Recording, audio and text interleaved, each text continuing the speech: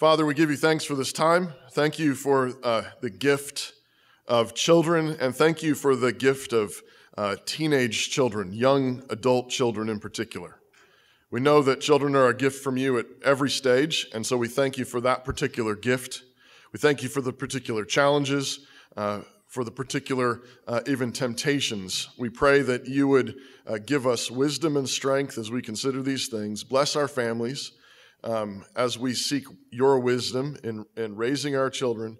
And we pray particularly for wisdom as we think about the gift of marriage, preparing for marriage, pursuing marriage. Father, please pour out your Spirit upon us so that we might see clearly, that we might seek your word, and we might know how to love and teach our children. We ask this in Jesus' name. Amen. So the title of this talk is Crushes, Romance, and Courtship. Pastor Doug once said, I don't know if it was in a talk or if it was in one of his books, but he once said that with dating, sort of your usual run-of-the-mill casual dating, just the way the world pairs off, the way the world hooks up, whatever, with that sort of casual worldly dating, you frequently have two idiots involved. Two idiots involved, the guy and the girl, which can get pretty bad then. But the thing about courtship that you need to know is that you always have the possibility of having as many as 6 idiots involved.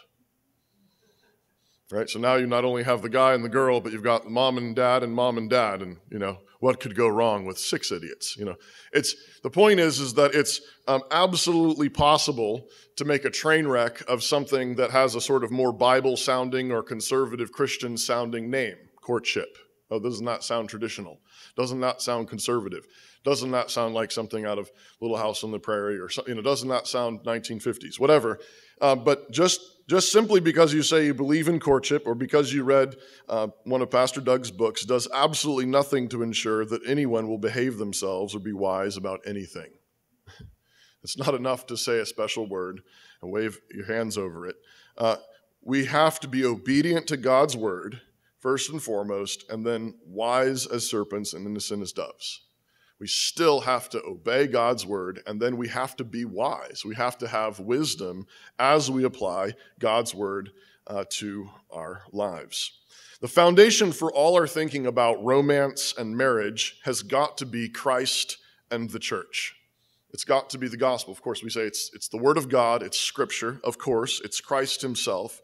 But in particular, as we look at scripture, the foundation for all our thinking about romance and marriage has to be Christ and the church. Paul says that when he thinks about how God made Adam and Eve and established the pattern of a man leaving his parents to join his wife and the two becoming one flesh, he immediately thinks of Christ and the church. Ephesians 5:31 and 32. And so should we. That's the point. As you think about your daughter marrying some man one day, or you think about your son pursuing a woman honorably to marry her, you ought to immediately flip back to Christ and the church. Paul does that when he's giving instructions to husbands and wives. This is what you do, husbands. You love your wife. As Christ loved the church. Wives, you submit to your husband as the church does to Christ in all things. But as you think about these things, immediately think of Christ and the church, and make it the sort of thing where let it be a touchstone for you. And as we go through, I'm going to push this into some corners, but I'm not going to be able to push it into all the corners. But let it be sort of a check for you. Obviously, God's word gives us particular things, and we're going to hit those things. Do this, don't do that. But there's a whole host of things that the Bible doesn't. You can't do a word search for texting. And find, how many texts should my daughter send to that young man? It's not there, and so you need to use wisdom. And one of the ways that you develop wisdom and exercise wisdom in these things is go back to Christ and the church. That's the pattern in all of this. If marriage is always talking about the gospel in this way, we've said this in this community for many years. Ephesians 5 teaches this. Marriage is always talking about the gospel. You do not have the option of not talking about the gospel. Husband is always talking about Christ, whether he thinks he is or not. He's saying Christ is like this. And either he's telling the truth, and it's a good representation of Christ, our Savior. He's loving his wife as Christ loved the church and giving himself for her and leading her towards holiness and cleansing her with the water of the word, or else he's not. And a wife is always talking about the glory of the church. And she's either saying, this is glorious, this is wonderful, this is beautiful, the way I've been loved, and respecting her husband and returning his love in obedience and honor, or else she's not. She's lying. She's saying the church is a trashy place. The church is a horrible place to be, and with her complaining or fussing or what have you. But if marriage is always talking about the gospel in this way, then it follows that preparing for marriage does the same. We want all of our preparing for marriage to talk about the gospel truthfully, honestly. We want it to reflect well on Christ and the church. So we're either, in our leading up to marriage and our preparing for marriage, we're either practicing to live out the gospel well or not. And you can't practice anti-gospel drills in elementary school and junior high and high school and then expect to know how to run the gospel play when you're actually courting, engaged, married. So some of the basic courtship principles we can glean from this pattern of Christ and the church would include at least these three things that I'll point out right now. There's always more.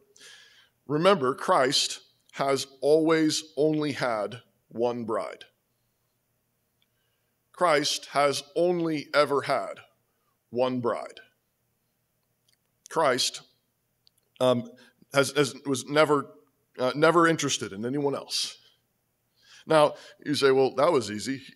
He was sovereign, and he knew us from before the foundation of the world, and we don't have access to God's decrees concerning the spouses of our children, which, though that would be nice, right? God, just give me their name, and we'll wait, and then we know. Give me his name, and then we'll be good to go. You say, well, Christ knew his bride from before the foundation of the world, easy for him, right? So make the distinction. We're not God. We're not Christ. We don't know the future. But we can conduct ourselves in such a way toward the goal of having loyalty and faithfulness to one spouse for life. We can conduct ourselves in such a way toward that goal that we can honestly say we only ever had one love. We want that to be our goal. And that means then, so what does dating and courtship look like? What does preparing for that look like? It needs to look in such a way that it doesn't contradict that goal. Now, yes, is there a process of getting to know someone, finding out, is this a good idea, getting to know her parents, getting to know his parents, yeah, of course, you're going to have to do that. And sometimes you're going to have to do that multiple times.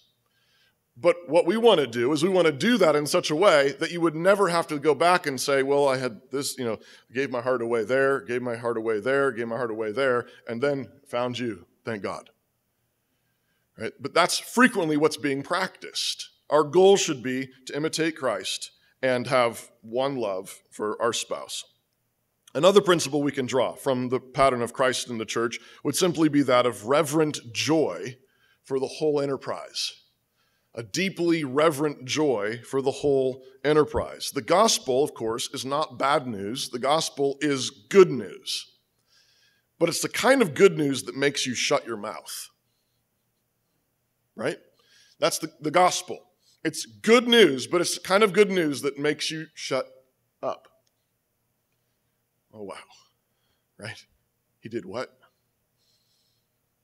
I'm all forgiven. It's deeply good. It's deeply joyful, but there's also there's really deep reverence that surrounds it. We can say something similar about sex and marriage. Hebrews 13:4 says that the marriage bed is to be held in honor among all. The marriage bed is to be held in honor among all. So that means it's to be honored by 8-year-olds. It's to be honored by 12-year-olds and 16-year-olds and 45-year-olds and everyone else. It's to be honored by all. Deep reverence for the marriage bed. High glory. And if we combine this with a place like, there's numerous places, but the Song of Songs, which is another great place to go, our children should be growing up in a home where they know that their parents love one another exuberantly and are sexually attracted to one another, and it's a high glory. Dad likes kissing mom. I know, it's kind of embarrassing. And it's glorious. It's high glory.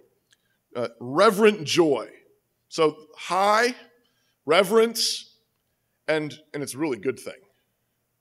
There's something really, that's the gospel, and we want then that to radiate from thinking, your own marriage, so your children are growing up in that, and that's how they think about it.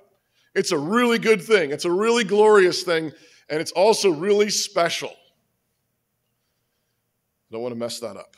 It's a high glory. A third principle we can draw from thinking about Christ and the church is just the nature of love and grace itself.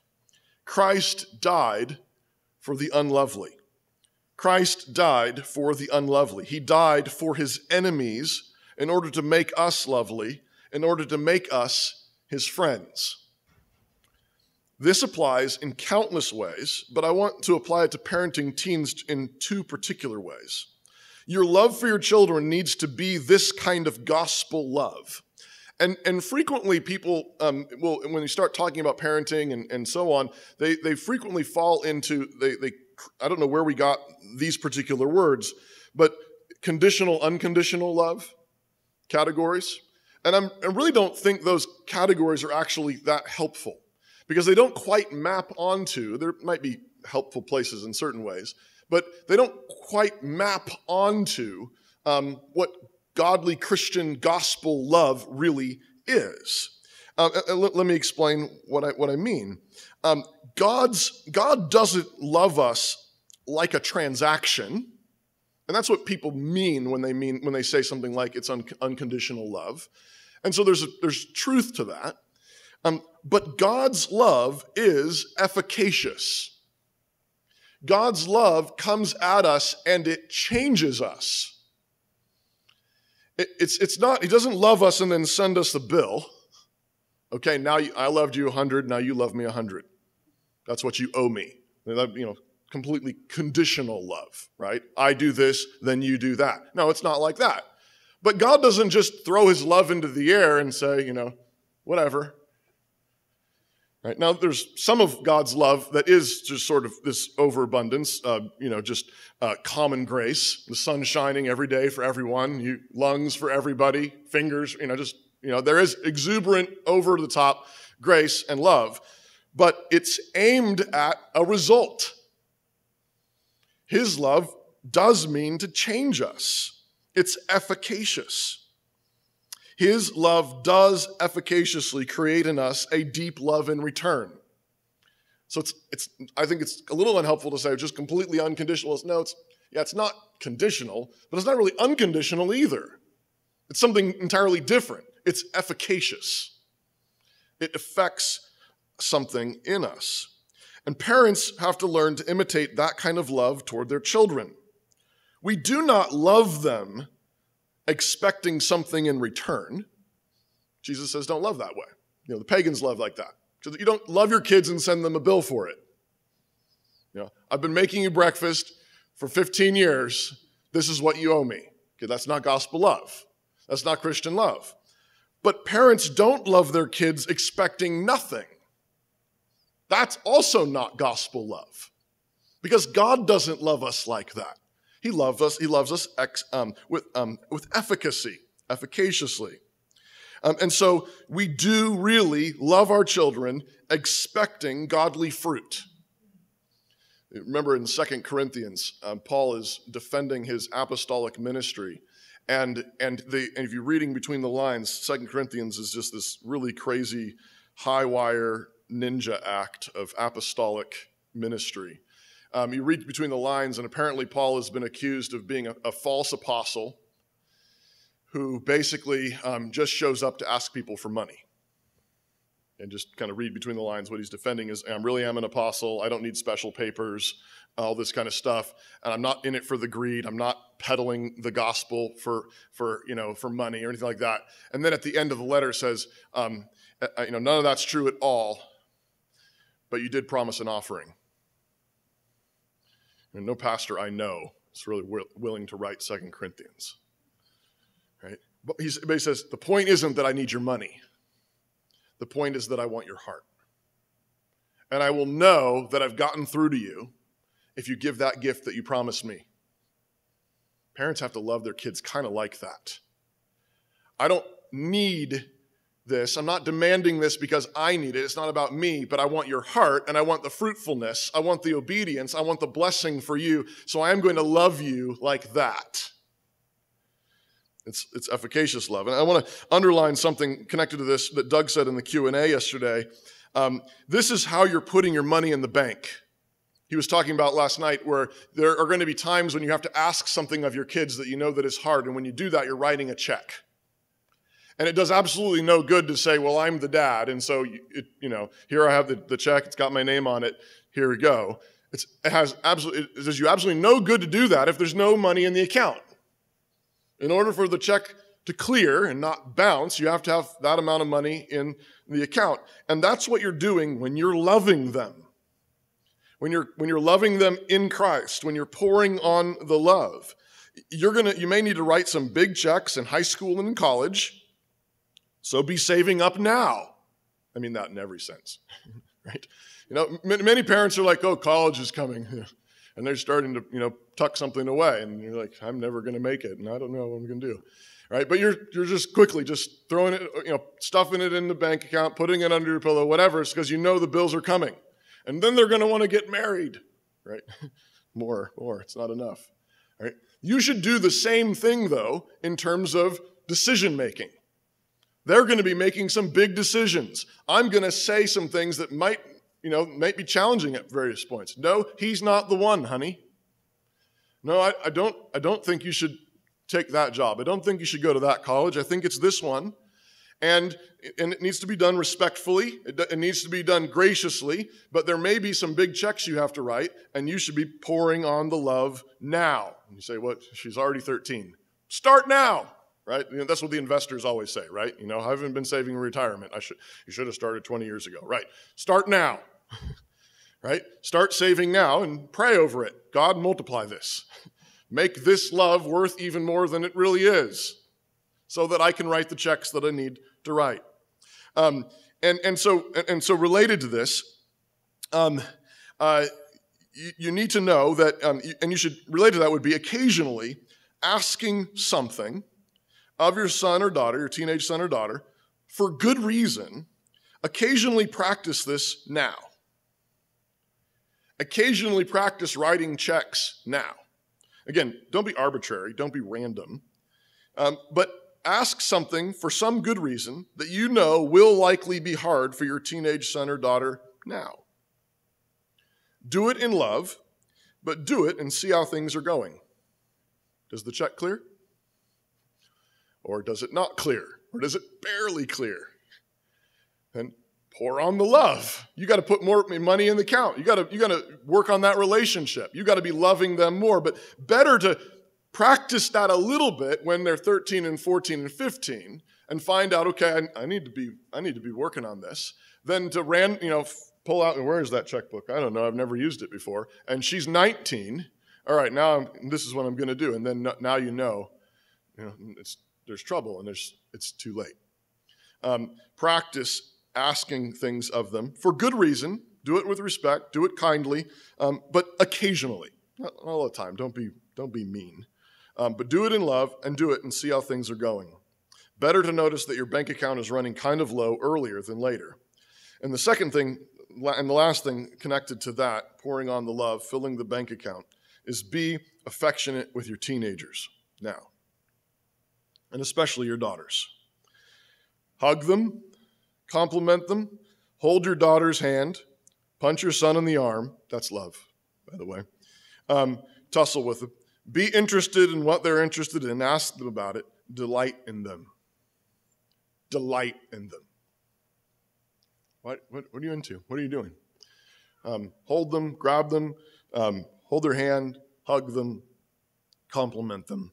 Make sure they know you're well pleased with them. Tell them how proud you are of them regularly. That's food. And I would say do this especially at times or maybe in areas that you're tempted not to. Right? Maybe it's during an especially awkward stage of puberty. They're kind of pudgy. They've got acne. They're right, and it's Well, love them. Pour it on. They know it feels awkward. They feel it. They don't need you telling them, probably, unless he's a really thick boy. Have you noticed your acne? They see it every morning, right? It's hold them. Just you don't say anything. Just hold them. Hey, man, I love you. I'm so proud of you, right? Hey, honey, that dress is beautiful. You're beautiful in that dress. I'm so proud of you. I love you. That's food. You're feeding them. You're putting money in the bank. And what are you doing there? You're loving them like Christ loved the church, right? Did Christ come to love you because you had it so together? No. You were overweight, you were covered in acne, and you were awkward, and you were in rebellion. And Christ came and loved you. And his love has been so efficacious, and it has made you more lovely. So love your teenagers like that. Be their friend. Love them. Make sure they know that. Make sure. Be over the top. Doug said last night, don't be too weird about it. And I agree with him. Don't be too weird about it. But I would say, better to be kind of weird. And them know. Okay, Dad, I got it. I got it. Okay, I know you love me. I know. Better that than the other way. And them being like, well, I was just never quite sure if Dad really loved me. Right? Be weird. Be the awkward one in the lunch hall. Honey, you're beautiful. Right? And she turns kind of pink or whatever. Don't actually embarrass her. But, if you know it would feed her, encourage her. Love them. Love them. Christ in the church. Okay, the first thing to underline, I'm going to rush through this next part because I'm trying to get through all of this, but some of this Doug actually mentioned last night. The first thing to underline is that it's never too early to have the talk. Now, I don't mean zeroed in on the birds and the bees and all the sexual plumbing per se, so much as I mean talking about marriage and sex and having children and building homes in general. Start talking about it when they're little. And if you're reading the Bible straight through, you kind of have to, it's just like, it kind of comes up. What's a prostitute, Dad? Well, okay. Yeah. And you have to tell them, in age-appropriate ways, but you tell them, don't lie, right? Well, that's a woman who is getting paid to lay with a man who's not her husband. I don't know. That's how I did it. Maybe there's better ways, but, but just start talking, though, about these things like normal. You don't want that to be sort of this off, the shelf, you don't bring that up. Don't talk about marriage. Don't talk about kids. That's just weird. No, you got to start talking about it now. The girls usually kind of want to talk about it, though they're a little embarrassed, and the boys pretend they don't want to talk about it, but they actually do. Right? The boys say it's gross, disgusting, yuck, and, it's like half true. Like it kind of is embarrassing, but part of them really does want to talk about it. So talk about it. Again, you don't have to be obscene. You don't have to go into details that they're not ready for. You don't want your, second grader explaining things in second grade to the rest of the class that their parents haven't explained to them yet. But little boys and girls need to be taught from their earliest memories about the goodness of marriage, that a man and a woman, they lay together, and that's where children come from, and that's good and beautiful, and it's to be honored. And there's no embarrassment. It's just the way things are. And what husbands and wives do in marriage, the husband is the leader, and that means that it's really important that you pick a good husband because he's going to lead you, and you're going to follow him, and that wives follow and respect and submit. So it's really important that you choose wisely. That children are a great gift in marriage, and that we love children, we honor the gift of children. We love motherhood. We love homemaking. It's glorious. It's beautiful. And that the project of building a household is one to be pursued but not entered into lightly. Again, back to that reverent joy. It's a really, really good thing, but be careful. The stakes are high. We want to be really careful. And of course, The central way you teach that is by living it. But living it is going to include talking about it all the time. And like Ben was saying in the last talk, talking about, you see the stupid Disney princess story or whatever, and you say, is that true? That's not true. That's a lie. Does she obey her dad? No. What did that movie say? It said if you disobeyed your dad, everything, your dreams would come true and you'd get to marry the prince. That's a lie. It never happens that way. That's not real love. That's a great way to have sorrow and destruction and ruin in your life. So you talk about it a lot. You talk about it as it comes up in your Bible reading, on the movies, or with the kids on the playground or in their class. Of course, this means, though, that elementary crushes and teenage dating and romance should seem as strange to your kids as some 12-year-old sending his resume to Google or Amazon applying for a senior management position. Right? You're like, well, I've heard of a 12-year-old doing that. You're like, what? Okay, right? No, what are you doing? You're 12. You're not ready for that. Senior management? Or, given the days we live in, a 9-year-old insisting that she is ready to play with uranium. Right? Or why can't the 4-year-old be allowed to play with the 9mm? I've said this before, but the fact that the Bible sets dire consequences, like the death penalty, as a possible maximum sentence for some crimes against the marriage covenant really should make us sit up straight and tall. The family really is nuclear. The family really is nuclear. And what we are experiencing in our world is nuclear fallout on a large scale. Why don't you want your neighbor playing with uranium in his basement? Because it won't just affect him. It'll affect the whole city. We have things like Chernobyl. I know this is a conference on parenting teens, and maybe this will seem like information you needed years ago, but disciplining 4- and 5-year-olds is not unrelated to teaching them about romance and marriage. Pastor Doug mentioned this last night. A 4-year-old boy who's given free rein of his emotions, throwing fits, fussing when hungry, is really bad practice for when the hormones begin raging through his body at 14. Right? How would he suddenly know how to control that appetite or that emotion when he hasn't had to control any of his other appetites or emotions before now? The same thing, though, goes for little girls. They also need to be taught self-control, particularly when it comes to things like beauty and romance. They need to be taught not to idolize princes or princesses, romance, or their own beauty. I'm not saying they shouldn't love the idea of marriage or they shouldn't love the idea of having children or making a home, but there's temptations on that side as well, not allowing their imaginations to run wild, not allowing their emotions to run wild when it comes to those things. Little boys need to be taught that God made them strong in order to rule themselves well, in order to serve and protect others, in order to pursue one woman and be faithful to her and her children all his days. They're made strong so they would rule themselves well in order to use their strength to serve those around them, particularly one woman, and protect her and her children.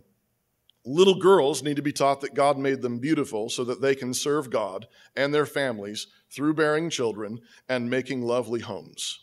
Little boys need to be taught about the danger of bad ladies. That's what we called it in my house, the bad lady. The Proverbs bad lady, right? And Ben alluded to this earlier, but in Proverbs, the father looks out the window and says, son, see that fool over there? He's going to the bad lady. And it's not too early when you have a 4-year-old or a 6-year-old or a 9-year-old boy walking by and you walk down the street and you see it happening right outside of Moscow High. Son, you see that? Don't ever do that. What's he doing? Does that look like a good girl? You say, well, isn't that being judgy? Yeah. Now, you can explain to them as you go along, I don't know her heart, and maybe she's in a bad place. Maybe her dad didn't teach her well. I don't know. But she's immodest, and that boy's hanging with her. You see that? Or you're walking, we don't have video stores anymore. I remember this when River was little, walking through a video, going to grab a DVD from, a Blockbuster or something. Remember Blockbuster? Rest in peace. And you have all the covers. I mean, now it's on Netflix, right? Or, Amazon Prime or something, and you're clicking through it. Same principle, right? And you see the cover, and it's like, yeah. right? And, remember my son running around the corner, Dad, I saw the bad lady. I know, there's a bunch of them here, huh, son? Let's get out quick. But they need to have those categories. Read Proverbs. Your daughters need to know the danger of bad boys. There are bad guys. They should have that category early on. In multiple places in the Song of Songs, it says, I adjure you, O daughters of Jerusalem, that you not stir up or awaken love until it pleases. You see this in Song of Songs 8, verse 4, chapter 2, verse 7, and chapter 3, verse 5. I adjure you, O daughters of Jerusalem, that you not stir up or awaken love until it pleases. Do not awaken love before the time.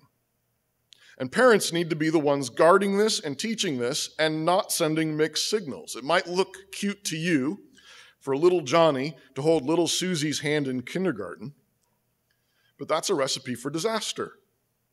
Because either they hate it and then they'll hate you, and that's just sending weird things to carry them for all the rest of their days, or they'll like it, and that's setting them up for weird things for the rest of their days. Don't do it. They're 5, they're 7, they're 9. All talk about who likes who. Games and notes about who likes who or who's going to marry who. And crushes like this are not practicing for wisdom. It's practicing for folly. It's practicing for disaster. It's not gospel love. Christ doesn't love the church like that. He loves me not. She loves me, it's, on again, off again. Who do you like this week? Who do you like this month? Here's a note. He might like you. That's not gospel love. Those are just little hits of dopamine, right? Just all it is little drug deals. And they're getting little hits of dopamine that are not teaching them wisdom and self-control. It's teaching them this little hits of excitement about something that's not really meaningful. And then you got to get a bigger hit. The first one's always free, and then you've got to get more in order to get that hit, in order to get that high. It really isn't helpful. And the same thing goes for moms or dads talking about their kids pairing off someday. Oh, wouldn't it be cute if our Susie married your Johnny? It really isn't helpful. It really isn't helpful. Now, if they're courting and they're 22, okay, that's obviously what they're thinking about. I'm not talking about that, but I'm talking about, when they're 15 or 13, that really isn't helpful. The point is that marriage is a high stakes matter, and therefore casual dating around and playing around with it, trifling with it, is just foolish. Don't go shopping if you're not ready to buy. And why not? Well, because shopping before you're ready to buy is a great way to stoke and cultivate discontent, envy, frustration, covetousness, and lust, right? I wish I had that. Wish I had that. Wish I had what she has. Wish I had what he has. Let's just pretend a little bit, even though we can't do anything, even though this can't go anywhere. Discontent, envy, frustration, covetousness, and lust. And just because we all know somebody that dated in high school and got married and it all worked out doesn't mean it's a good idea. For every good example, there are hundreds of car wrecks, including sexual sin, guilt, shame, regret, pregnancies, abortions, heartache. So put this point together with the previous one. Talk about courtship and marriage a lot. Talk about it, as often as it comes up. Don't be obsessed. Don't be weird. Back to Doug's point. Don't be weird, right? But it should just be a normal part of conversation. It's part of life. And so talk about it regularly. Talk about having kids, talking about,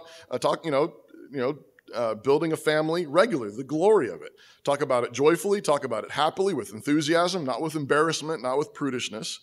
And talk about how boys are made to pursue a woman honorably, how they need to honor her parents, making sure they have her parents' permission and blessing to do so, and to win her hand, and how girls are made to grow up to be pursued, to be honored, and to be won by a worthy suitor.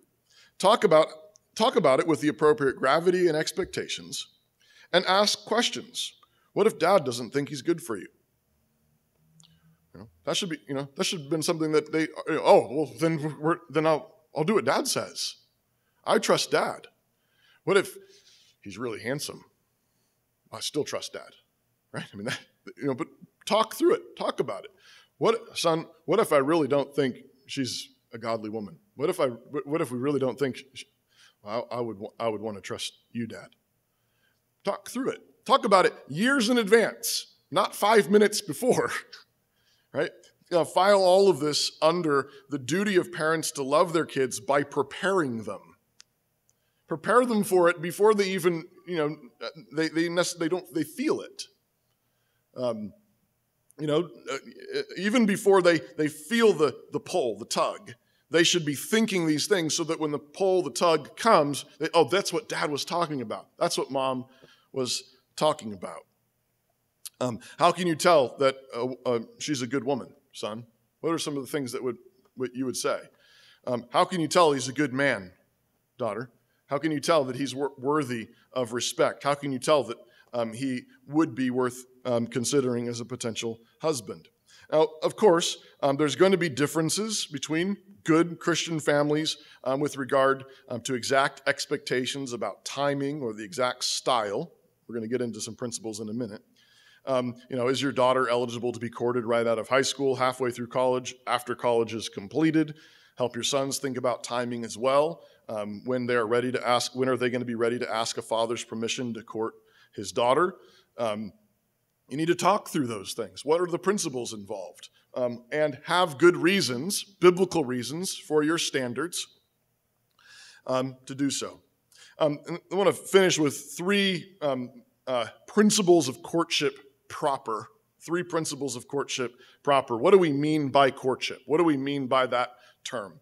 Number 1, we mean honoring your father and mother and honoring the high stakes of marriage. That's it. You don't have to wear a bonnet. You don't have to sit on the front porch in the porch swing together on Sunday afternoon. No, if you want to, you can. But that's all we mean. We mean honor your father and mother, 5th commandment, and honor the marriage bed. Honor the high stakes of marriage. That's what we mean. Don't trifle with it. Don't treat it casually. Have a high, deep reverence for it and honor the authorities that God has put in place. God lays the particular responsibility of the household with the head of the household, the husband, the father. We see this in Ephesians 5, and we see this spelled out in particular in Numbers 30 for fathers and daughters in their home. I encourage dads, this is a good thing for you to go look at later. Numbers 30 talks about vows and promises made by your daughter in your household.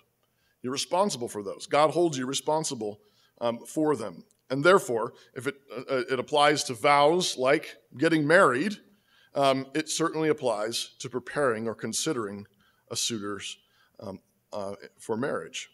While the Bible does teach that the consent of all parties is necessary in marriage, so all parties need to give their consent. This is why the man and the woman are both asked vows in a Christian marriage ceremony, and that's good and proper. We don't believe in arranged marriages. The Bible strongly discourages arranged marriages. You think of the story of Abraham finding a Rebekah for Isaac. Even there, where a lot of the conversation occurs between Rebekah's brothers and father and Abraham's servant, they still come to her and they say, "Will you go and marry this man?" And she agrees.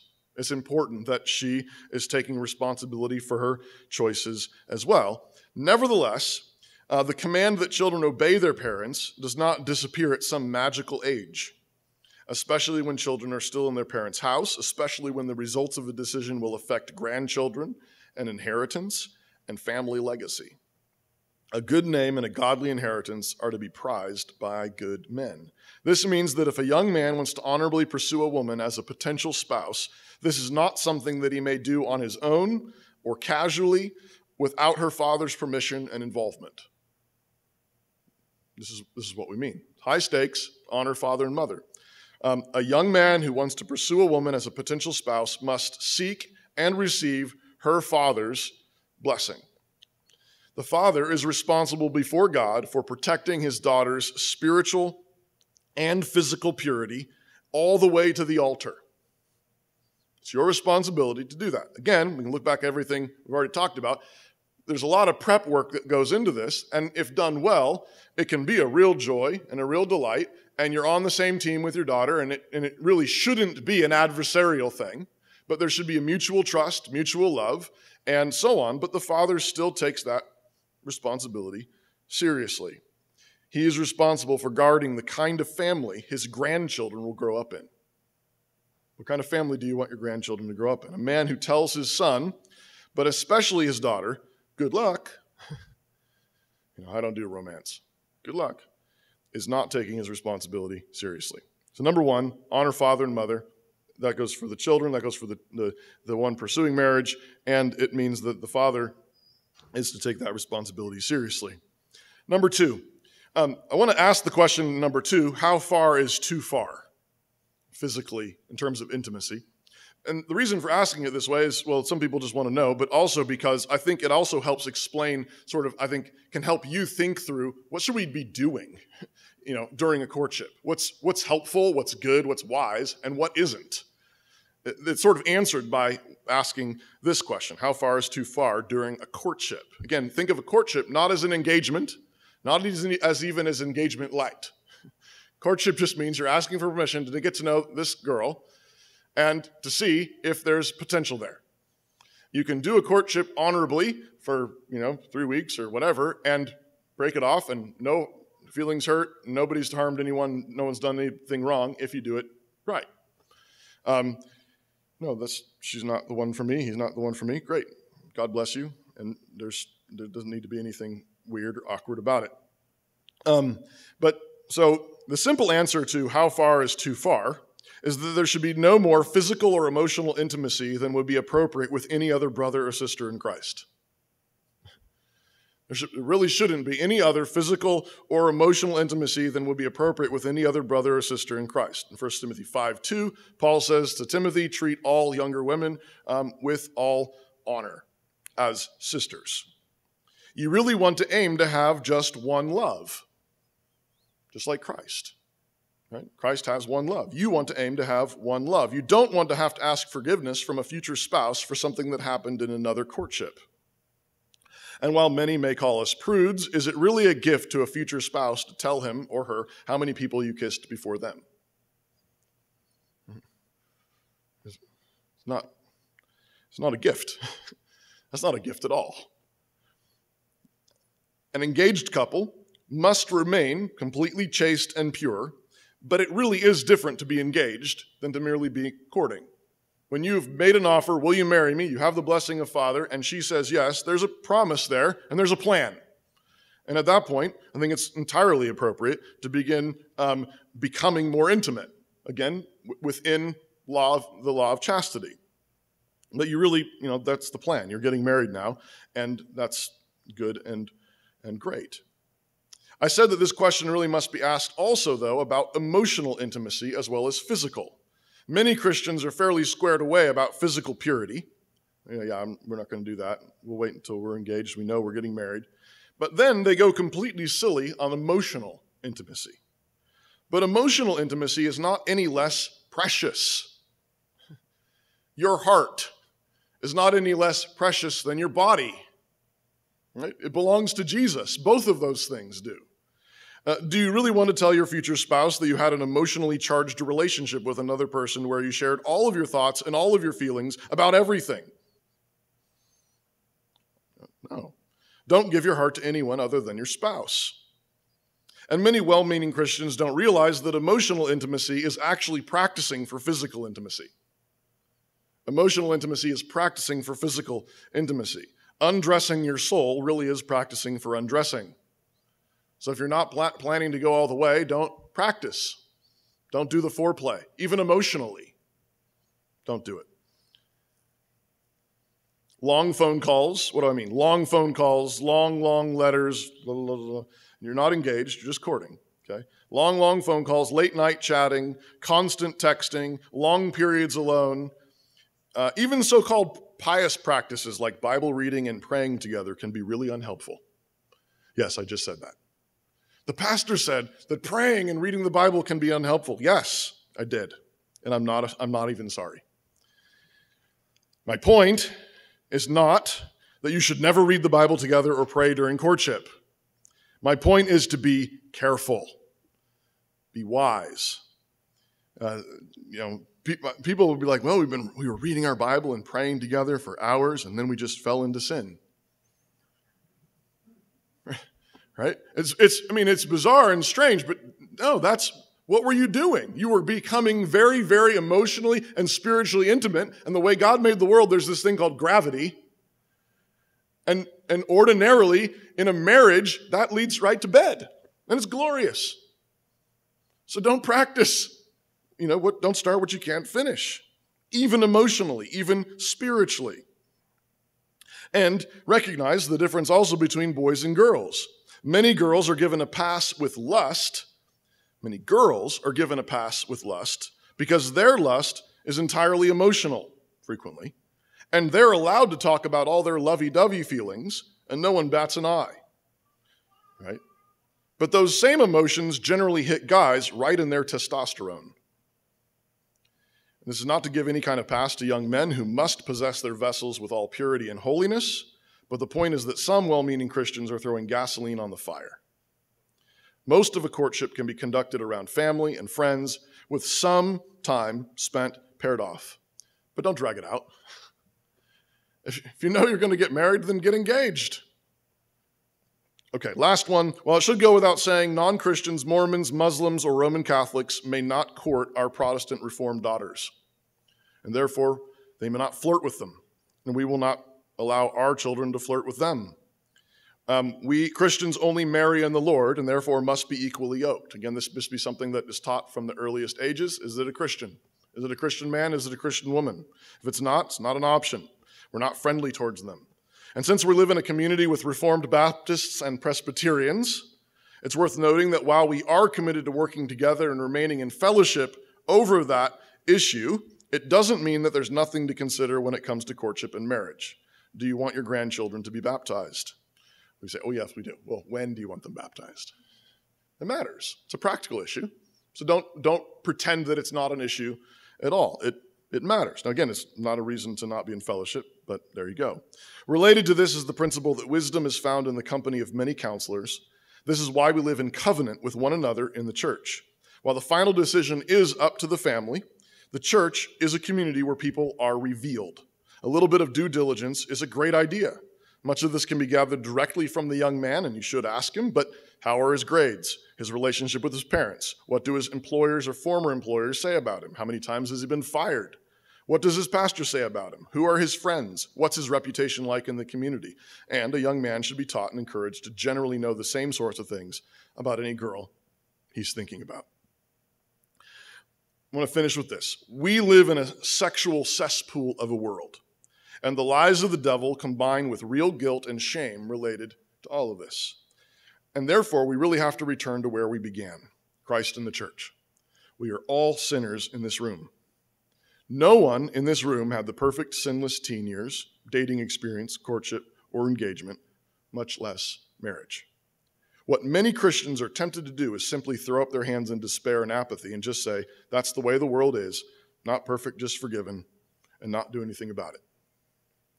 Of course, the other temptation is to pretend to have extremely high standards and enforce them legalistically and perfectionistically, even though everyone in the room knows that they're actually impossible to meet, so creating a bunch of hypocrites. What we are aiming for in this community is gracious excellence, grace-driven excellence.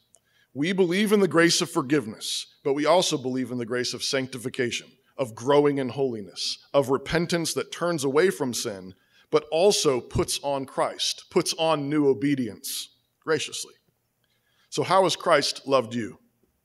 He came for you. He took your sins and guilt and shame and all your romantic failures, all of your sexual sin, all of your parenting failures, and he died for them all. He died for them all. There is now, therefore, no condemnation for those who are in Christ Jesus. There is no condemnation for those who are in Christ Jesus. You are clean. You are righteous. You are holy. You are pure. You have virgin souls. And God rejoices over you. He rejoices over you. He's not holding his fingers behind his back saying, but I really know what you did. It's gone. It's gone. He rejoices over you the same way he rejoices over his own son. Is he holding anything back in joy over his son? No. Then he's not holding anything back in joy over you. And therefore, you can teach your children. Right? He's loved you like that. You can love them like that. You say, but I wasn't good. I wasn't holy. I messed up. I failed. How can I stand here and tell them you shouldn't do that when I did it? The answer is Jesus. The answer is you're forgiven. The answer is you're clean. The answer is it's gone. And so you don't pretend that you never sinned. You don't lie. But you don't have to sit there falling all over yourself, wallowing in all your sin, dragging your kids down into what you were delivered from, which is what a lot of parents do. It was so horrible. It was terrible, terrible, terrible. You should not do this, right? And then mom did it, and I guess she just survived. I guess it's not so bad. Dad did it. I guess I can, we're all a bunch of lousy sinners. No, don't do it like that. You're forgiven. Yeah, I didn't get all this teaching, kids. I didn't know better, or I did know better, and I sinned against it. But you know what? I'm forgiven, and I want better for you. Push them forward in excellence, in grace, not lying, not hypocrisy, but in grace. By the grace of God, he has better for us, kids, and he has better for your grandkids and your grandkids after you. Father, we commit all this to you. Thank you for the gospel. Thank you for our teens. Thank you for our younger kids. Thank you for our kids that are grown. Father, we thank you for it all, and we pray you bless us in Jesus' name. Amen.